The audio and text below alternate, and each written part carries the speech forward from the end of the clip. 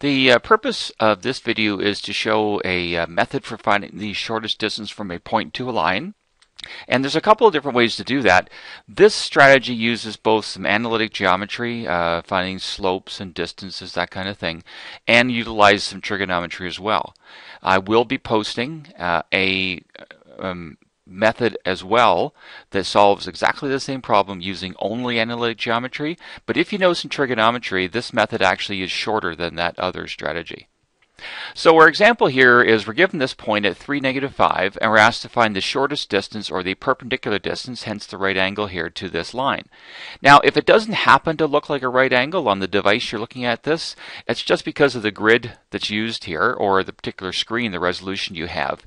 If you notice, the slope of this line is -0.5, and the slope of this dotted line here is +2 because it goes over 1 and up 2, and so a slope of 2 and a slope of -0.5 are perpendicular lines, so that certainly is a right angle. So the first thing to do here is to find a random point on the line, and we need to make a triangle. That's how we're going to use some trigonometry here. And so y equals -0.5 x plus 1 has a y-intercept of 1, so a convenient point to choose would be the point 0, 1. And so there's a random point on the line. It doesn't have to be that point, but that's the one I'm going to use. And we'll join that to the 3, -5 point. So here's a triangle that we're actually going to use some trigonometry on to calculate this distance. The next thing to do is to find the distance and the slope of that line that we joined the 3, -5 point to the 0, 1 point. So the distance and the slope between those. So here's the distance formula. And so the distance between 0, 1 and 3, -5, we would go 0 minus 3 and 1 take away -5, same as 1 plus 5. And so that works out to the root of 45. This is actually 6 squared is 36. This would be a 9, 36, and 9 add to 45. So that's the root of 45. So that's the root of 45 there. The slope of this line, we would go 1 take away -5, which is the same as 1 plus 5, over 0 take away 3, and so that's 65 and -3, which is -2. So the slope of that line segment is -2. The next thing we're going to do is find this angle right in here, the angle between those two lines, because in this right triangle, once I know that angle, if I know this side, I could find the length of D. That's the strategy using the trigonometry. Now remember the tan function. Tan is opposite over adjacent, which is actually the same as like rise over run. So the tan function is actually the same as the slope. And I'll show you how that works here. Well, I won't just blindly do this. So, for example, let's we're gonna find the angle this red line makes with the x-axis, which is this angle here. To use the full fact that the slope is -2, which is the same as -2 over 1, I'm actually in this triangle finding this angle, but because this is parallel with the x-axis, this little angle right in here would be the same angle. So to find this angle, I'm going to call it theta, although I'm not going to put theta on the diagram because the diagram is going to get too busy with all the stuff we have on here. So the tan of this angle would be its opposite side, which is -2 over 1. So the tan of that angle is -2 over 1. So to find the angle theta, we would take the inverse tan of -2 over 1, or -2. And so in your calculator, that works out to be -63.44. The only reason the angle is negative here is because the slope was negative, and I'll talk about that in a moment. If you take the inverse tan of 2, then you get 63.44, and that's all you really need to do. The only reason there's a negative here is because the slope was negative. So this angle in here is 63.44 degrees to 2 decimal places, which is the same as that little angle there that the red line makes with the x-axis right there. So let's get rid of that triangle. And so now we want to find the angle this y equals -0.5 x plus 1 line makes with the x-axis. So this angle here. And so the slope of that line, remember, was from the original line. It was -0.5. So from here down to here, it's a rise or a fall of -1 and a run of 2.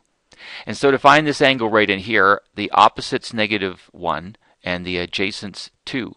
So the inverse, so tan is equal to -1 over 2, and so to find the angle we would take the inverse tan of -0.5. And so that angle right there is about 20, well, this becomes a negative calculation just because of the fact that the slope is negative, so I'm just going to label it with 26.57 degrees. So let's get rid of that diagram too. Now, the idea is, what is this angle right in here? And we can use those two angles to find that. So let's take a look at a simpler example. Very similar diagram, but I'm going to make the angles fairly nice whole round numbers so it's easy to work with. And of course, the idea is to find what this angle is. So let's say we're given this triangle, a diagram. This is 30, and this exterior angle over here is 80. So in the diagram, if that's 80, then this would have to be 100, because between those two angles, that makes a straight line here. So they are supplementary angles. If we take 80 from 180, that's 100 right there.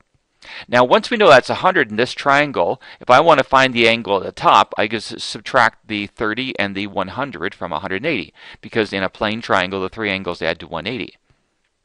And so 180 subtract those two angles is 50, and so this should be 50 degrees in here. Now, what I'd like to point out is that notice that 50 is actually the difference between the exterior 80 and the 30 in here. See, if you have a triangle and you know two angles, they add to, or the sum of them is equal to the exterior angle on the opposite side of the triangle. So notice that 50 is 80 minus 30.